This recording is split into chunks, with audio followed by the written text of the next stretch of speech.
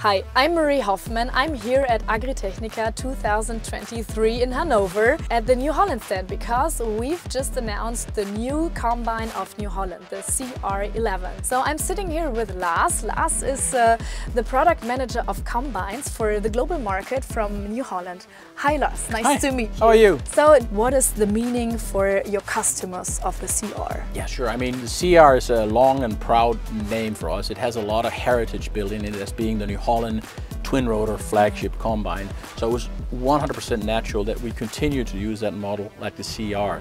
And then because this is a model sitting on top of everything else, the number 11 indicates, of course, that it is bigger than the current 1090. So it's bigger, but the weight is exactly the same. The weight is more or less the same, yes. It's not heavier. No, it's not. So are you moving there as a company, as New Holland, to go to bigger machines, or is there a limit? I don't think there's a limit, but it's clear we listen to our customers, and the trend is the same everywhere. Farms are consolidating globally. It's not only happening in Europe, it's happening in North America, South America, and Brazil. And our customers are telling us they need more capacity, but not at any cost. We need to protect the soil. We also need to make sure we protect the cost of ownership. All these things have to be thought into the project. Efficiency Yes. and productivity. Yes. It's green productivity Yes. because it's the big theme of this fair. The color of this machine is gold because it won the gold medal from the DLG Innovation Award. That means that this machine is sustainable. I think what the jury recognized is that we have rethought all the concepts in terms of combines. And from a sustainability point of view,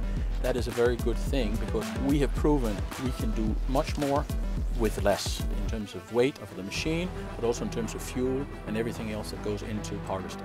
So what does it mean exactly for the technology? This machine is full of new technology, but I can give you a couple of examples. First of all, I would like to talk about our new cleaning shoe. It's not just one cleaning shoe, it's actually two cleaning shoes after each other. So we are actually taking all the grain, all the material, and we are taking 50% of the grain away on the first cleaning shoe before we move to the second cleaning shoe. And that allows us to drive losses down to almost zero. Another example is residue management. And what we've done with our residue management system is completely re-innovated.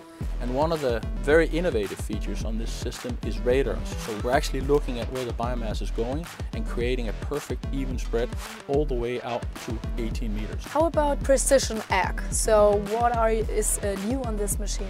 Part of doing more with less is adding technology to the equation. So this machine is a better and smarter version of IntelliSense. It's got new monitors, it's got a whole new guidance system, it's all linked up to telematics as standard, and then of course we have a lot of intelligent features. How about when something is blocked into the machine? This machine actually has a feature, then if you block any of the moving components like the DFR or the rotors or anything like this, the machine will tell you, you blocked your rotors, do you want me to unlock it? And you just accept and say yes, and the machine will start to unblocking itself.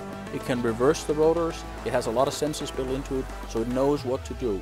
Wow. And most unblocking will take from 5 to 10 minutes, almost regardless of what kind of block you're talking about, and you don't have to leave the cab. Oh wow, that is so cool. What we note when we go and ride with customers, they're not pushing the machine to full capacity because they're afraid of blocking. Yes. With this system, our customers are now beginning to push the machine to full capacity. So it's very important from a capacity perspective as well. Thank you so much.